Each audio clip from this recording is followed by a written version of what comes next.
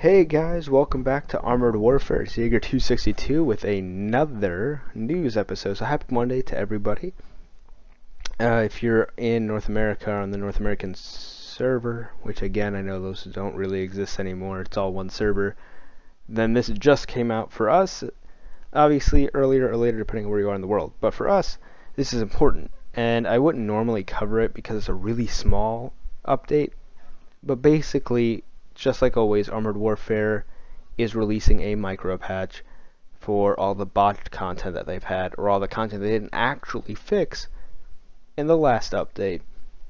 And that's all this is, routine maintenance for tomorrow, April 30th. But the reason I wanted to add this in is because of this line right here. Fixed a number of issues related to the flag system.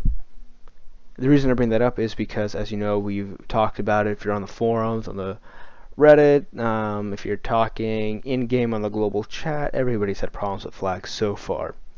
And so this piece of news caught my information. You can actually see right now that there's like, what is that, 2, 4, 5. 5 things are changed. So this update's incredibly small, update 0.28.5413. Really small. But the reason that caught my eye is because there has been a multitude of problems, and I can only begin to wonder as to what Armored Warfare or enlarged my.com is trying to fix with this update. And like I said, the last video I made, I was talking about how there were conversations regarding the cost of the new feature, and so my first thought is that maybe, just maybe tomorrow, you'll see that it'll either cost less gold, won't cost any gold at all, except for, of course, the flags or something. And hopefully that's the changes they make, but there's nothing confirmed on that. I won't know until tomorrow, so I'll make another video after the update, launches. But there is a multitude of issues beyond just the cost. For anybody that's used the flags in game, maybe they've picked up more than I have. Since I don't use them, I can only see the feature in Garage. But for example, for a lot of vehicles, the flags are placed in really weird ways on all AFVs or light vehicles rather, because it doesn't really matter if it's an AFV or not. On smaller vehicles like the VBL, the OT, I want to say 64, maybe not, the one before that, the Tier 3. Anyway, on those, a lot of wheeled, it's mostly wheeled vehicles. The flags are in the front, like the cornet, and because of that, they're angled. They're like diagonal, which looks funny.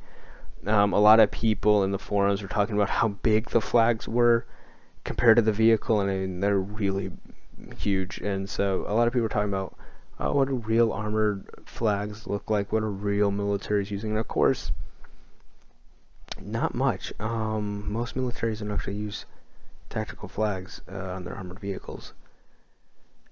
In this way. That's not to say that they don't use flags, but it's like the Navy of any country where you see a lot of flags in the rigging. They're really small. They're signal flags. They mean things. That's kind of how they use them in Armored Warfare. They don't actually use giant national flags. So I wasn't really sure what they meant by it doesn't look real, but that was a complaint that I saw a lot of, and a big part of that complaint was the sheer size. I mean, they don't change size between vehicles, which is kind of the problem, I think, for people. So they look small and fine on, say, like a Leopard 2A Evolution, but they'll be the same size on a Cornet. So there's like all the front of the Cornet's just this big flag. And so I get that. That's kind of an issue.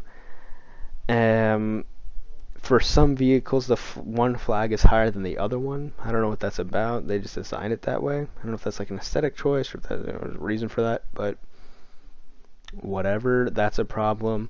And then the only thing I could think about other than those two is just being able to choose where you put the flag, or people buying flags and not getting them, or purchasing, decal flags and not realizing that the decals don't actually unlock national flags. So the reason I said all that, sorry about the long tangent, is because they could be changing any one of those things, or something that I didn't even mention, something that has nothing to do with that at all.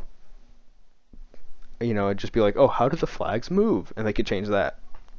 And so the reason I said that is because, hopefully for me, the reason I'm reporting this news is I want them to change the cost of the feature. It should not cost anything. It should be completely free to all players.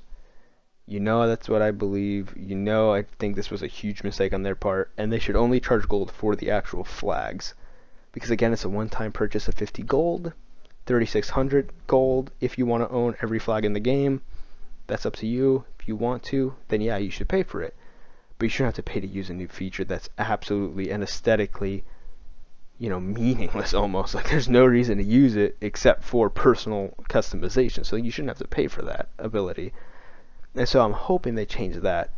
But keep in mind that the flags in general have had a lot of just different visual problems, aesthetic problems, I should say.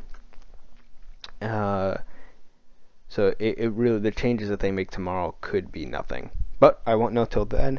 Anyway, sorry for the rant about flags. Thank you for watching this video. If you want to see more, subscribe to the channel. If you like this content, please give us a thumbs up. That's what keeps the channel going. And thank you so much for watching this. And as always, until next time.